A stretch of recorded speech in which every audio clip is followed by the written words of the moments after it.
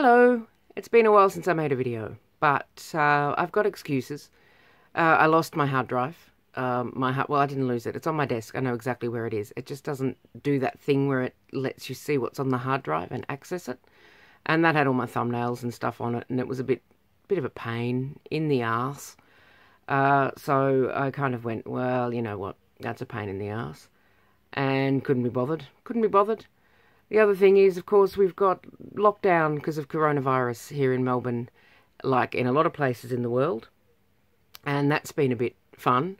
I have been working on this. This is my work in progress. That's why it's still got the tail on. And this bit over here, because that's attached to a crochet hook. This is a circle shrug, a pinwheel circle shrug out of magic ball. And the magic ball looks like this. This is all my leftovers from weaving and crochet projects that I tie together and then make things out of. And this is what I'm making this one into, a circle shrug. It's very exciting, but what's more exciting, I just pointed then above the camera so you couldn't even see it, is that I have the September Crate Crochet box, and that's what we're here for, isn't it? Well, it's what you're here for because that's what the title of the video was. It's a slightly bigger box this month. It did just arrive today on the 5th of October because, as I said, Melbourne lockdown, mail has been sluggish, which is not the fault of Australia Post. They've been under social distancing stuff and reduced operational capacities. That sounded good. I should get a job in management. Anyway, shall we see what's in the box, which is slightly larger than a normal box? Did I mention that? I can't remember. But we're going to open it now. Somebody in the Facebook group said it's the finest yarn they've ever used. So if they get the same box, unless they're in the beginner's box, I don't know, I didn't check.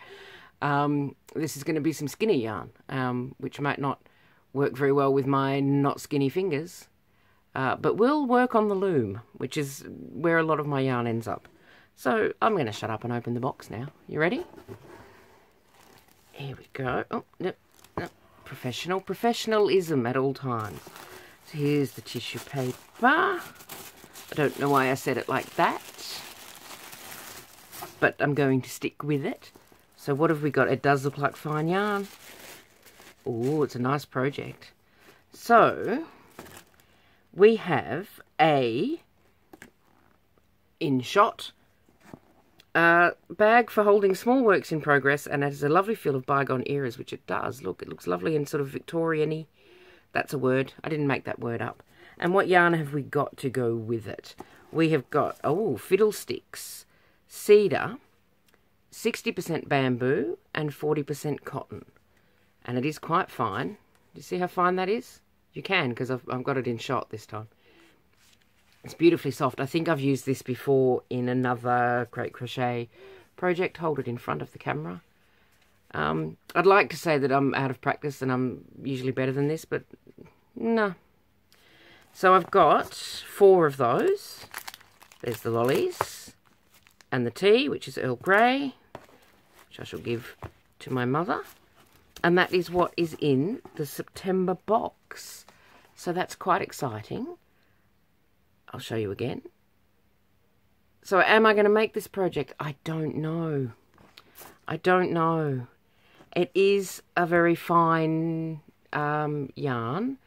And this over here, I can show you right now. This is kind of the thickness that I like to work with. Oh, it's all going to fall down. I have my tripod stuck in my yarn box. One of my yarn boxes to hold it up, do you see? And that's probably all going to fall down now. So we'll wait and see if that happens. But I wonder actually how this bag would translate into a larger yarn, because it's a really nice little pattern. Like, I love the shell. Is that even in focus? I'm going to assume it is. I like the shell detailing. Oh, that's a better shot of the shell detailing. I love that sort of pattern. I'm just not that great with this very thin yarn. But I have so much nice thick yarn that it might be worth, for funsies, because I can always use a little bag. It might be worth for funsies doing that with a thicker yarn, of which I have much. Very much. I'm burning through it on the loom at the moment, but not nearly as burny through it as I need to be to sort of get it under control. Anyway, that's a me problem. That's not a you problem. That is a me problem for me. And I'm working on that. I'm going to go and edit this video, upload it, and then sit back down at the loom to start to churn through again. Anyway, well, you ever open your mouth, start talking, and not quite know how you ended up where you ended up?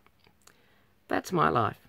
Anyway, I'll show you that again. That is the Fiddlesticks Cedar, 60% bamboo, 40% cotton. Mine's got stuff on it, but that is entirely, I bet, from this, because this has got stuff on it. This is, you know, 90% yarn, 10% dog hair. I have a border collie. So yes, September 2020 Great Crochet Box. Thanks for listening to me blather on this whole entire time. Do like and subscribe if this is the sort of thing that you're into. And I will see you next time. And I've got, you know, other ideas for videos I could make. I'm really considering doing a time lapse of a weave. So if you'd be interested in that kind of thing, do let me know, because I'm happy to do it. I'm not going to show you the whole thing; it takes hours. But a time lapse might be fun, because I do like to time lapse things. I'm going to shut up. You have a lovely rest of your day, and it was nice to see you again, and I will see you at the very least next month for the next box. You take care. Wash your hands. Wear a mask.